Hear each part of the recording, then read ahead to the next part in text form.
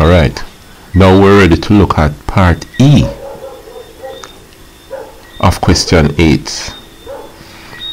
It says write a simplified algebraic expression for the number of dots D in figure N.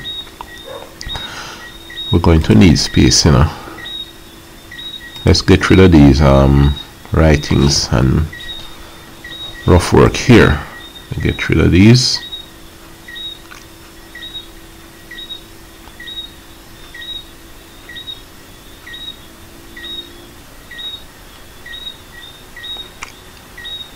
Alright,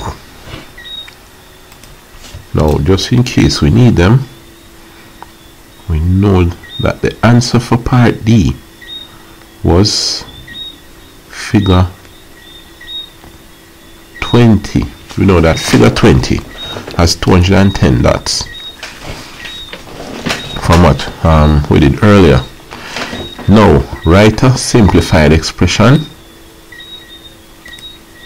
Let me just move this in a neater.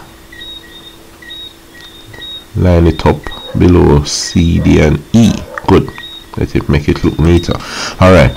Write a simplified algebraic expression for the number of dots D in the figure N. Alright. Simplified algebraic expression. Let's see.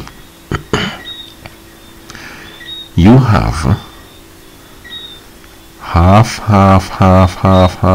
throughout. So for N, we're going to write it here, but let's do it as rough work first, just in case we need to simplify it. Then you have multiply throughout, so it's half multiplied by. And in figure 1, 1, in figure 2, 2, in figure 3, 3. You have it here. So figure 1 is 1 here, figure 2 is 2 here, figure 3 is 3 here, figure 11 is 11 here. So what do you expect in figure N? N must be N here. And you have multiply throughout, multiply by. Then you have the open brackets throughout, open bracket. Here in figure 1 is 1 here. Figure 2, 2, figure 3, 3, figure 11, 11. So figure N, N.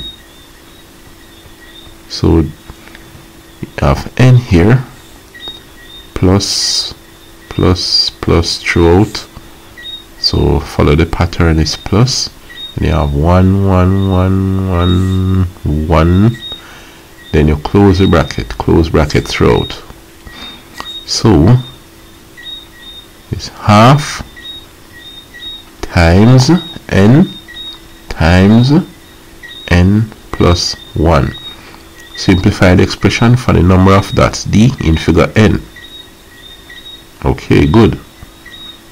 That's it. But